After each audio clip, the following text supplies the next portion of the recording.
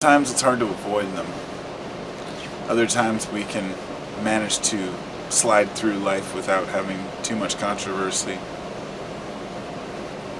During the times when things are easy and people seem nice, life seems good, the world seems grand. During the times when we have our car stolen or something happens to us out of the blue, that's unexpected, that's causing us problems, or we start to think that maybe people aren't so nice, people aren't so kind. Even some of the most civil conversations start out with good intentions and end on a bad note, merely because of differences of opinion. But that's the world we live in, and that's how it's going to be. I guess the question that I was going to pose was, is a passive approach to life possible while adhering to the principles of what it means to be alive, to be human? In other words,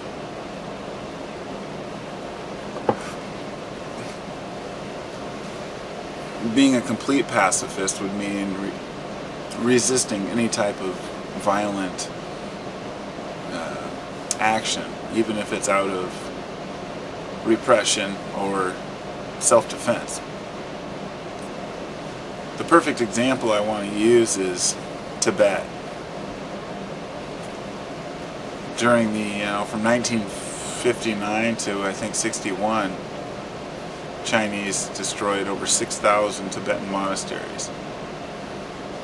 And there are some stories of when they had actually followed the remaining monks up into the hills, and they tracked them for months up into the mountains. And I believe some, let's just say like 6,000 left of the monks, and only a few dozen survived. I mean, a very small amount made it.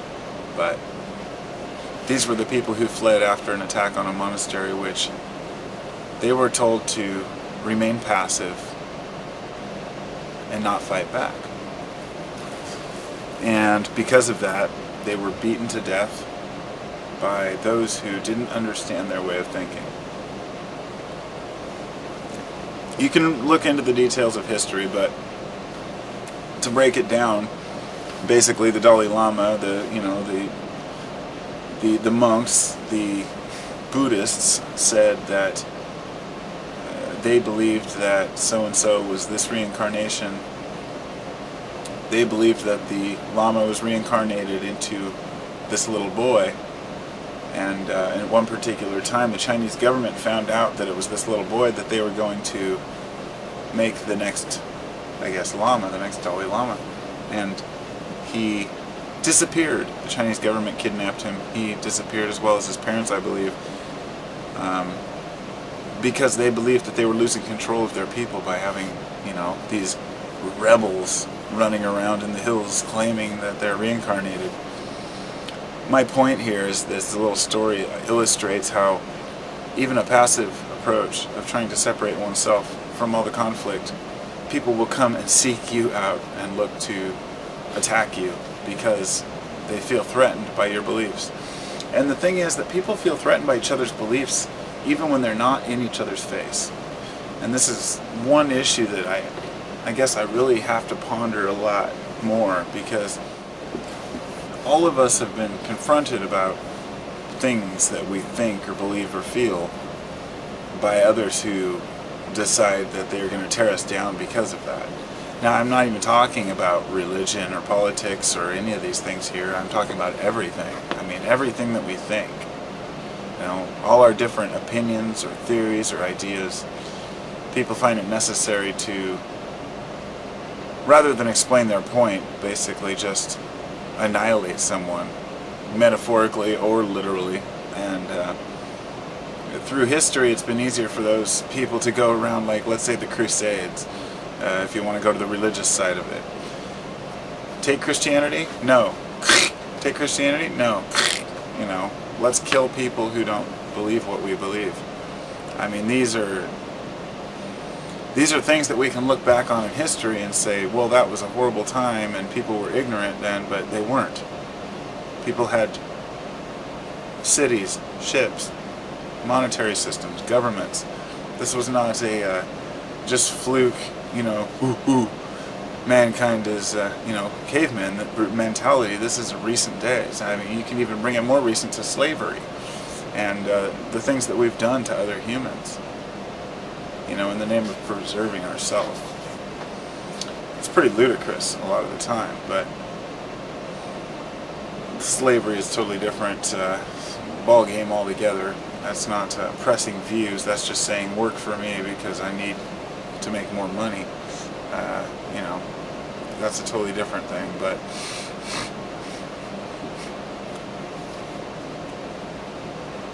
you know, it always leads to some sort of you know, ad hominem attack on the person.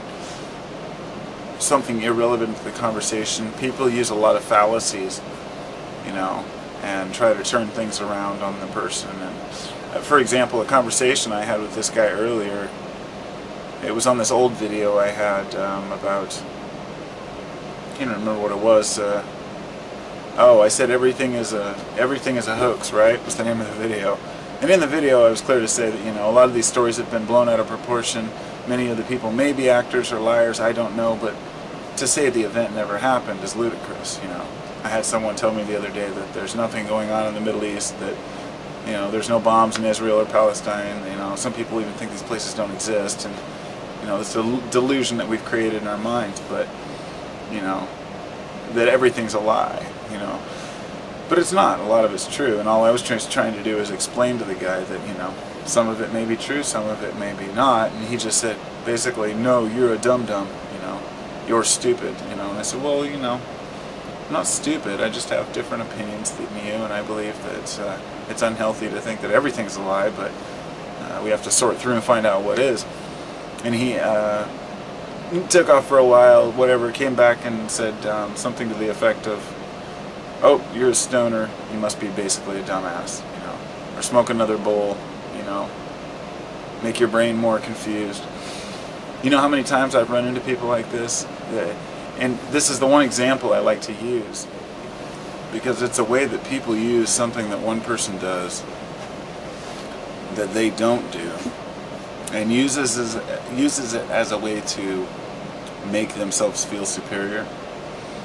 And this is the same way that those feel who are in office, who decide that we're going to invade Tibet. Let's say China invades Tibet because we feel threatened by what they think and what they believe. One of the funniest things is how people